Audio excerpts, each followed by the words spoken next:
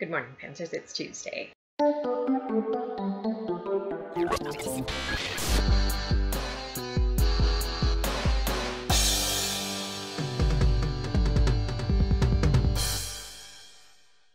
So, Nella, books. I am impressed with the amount of books that you are reading. I used to read lots and lots and lots of books. Like, it was absolutely normal for me to read like 3 or 4 books a week at least.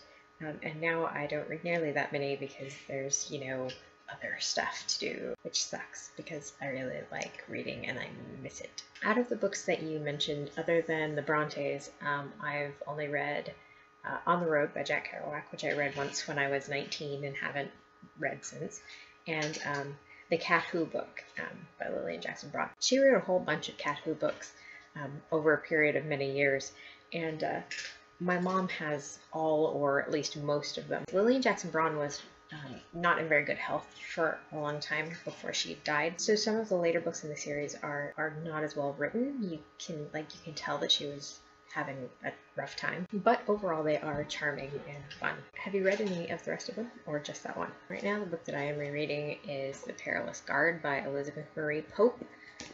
I've read it before. Elizabeth Marie Pope was a professor, I want to say a professor of history, but I can't remember for sure. And she only wrote 2 books. She wrote The Perilous Gard, and then years later she wrote a book called The Sherwood Ring, which was the one that I read first. I read it when I was in high school, and it's very charming. I only read The Perilous Gard for the first time a couple years ago, and it's kind of a great book. Like, I really enjoy both of the books a lot. The Sherwood Ring is it's lighter and funnier and has more kind of sparkle. It takes place during the Revolutionary War, so it's not completely all funny. Or I guess the body of it takes place. It's hard to explain. It involves a ghost, and there's a ghost telling a story, and the story that the ghost tells takes place during the Revolutionary War, but that is the bulk of the book. So there are kind of 2 stories going on at the same time. This book, The Perilous Gard, takes place during the reign of Queen Mary, Mary Tudor, Bloody Mary of English history. Queen Mary is not really that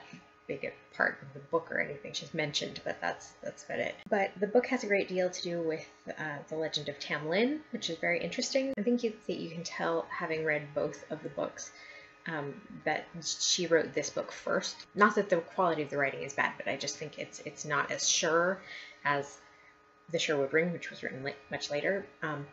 But it's a very enjoyable book. I hadn't read it in a while, and so it's kind of fun to revisit it. And you asked about what we wanted to be when we grew up, when we were little kids. I remember that when I was about 5, I desperately wanted to be a trapeze artist, and I don't really know why. I'd never actually seen anyone do a trapeze act except like on TV. So I don't know why I was so obsessed with this idea, especially because I'm not a very athletic person, but for some reason I was really I thought this was the greatest idea ever. Also, when I was 5, my new friend at school told me that she wanted to be an author, and it was the first time it had occurred to me that it was possible to do that, that you could just be an author. I guess because most of the people that I read at that point were, people who were already dead.